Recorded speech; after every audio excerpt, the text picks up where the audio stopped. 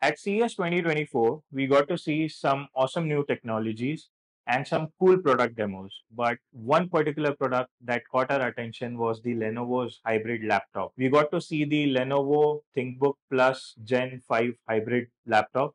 Yeah, it's a confusing name. As the name suggests, it's a hybrid laptop featuring both Windows and Android OS, thus letting you enjoy the best of both worlds. The base unit has a keyboard, a touchpad, its own battery, and connectivity ports, just like a normal laptop. Under the hood is the new Meteor Lake Intel Core Ultra 7 processor with up to 32 GB of RAM and 1 TB of storage. So when a 2.8K resolution OLED screen is attached, it functions like a normal laptop. And when the screen is detached, it runs independently like an Android tablet. It has its own battery. It is powered by the Qualcomm Snapdragon 8 Plus Gen 1 SoC.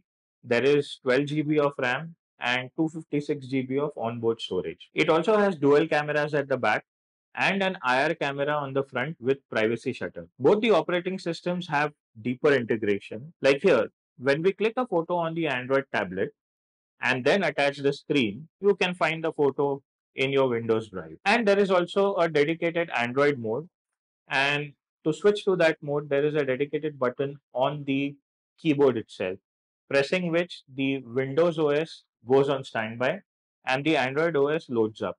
So there is no need to detach the screen. And now it is an Android tablet with full keyboard and touchpad. So that's it from our first look of the Lenovo's hybrid laptop. If you like this video, do give us a thumbs up and do let us know about your thoughts in the comment section below. And for more such videos, do follow us.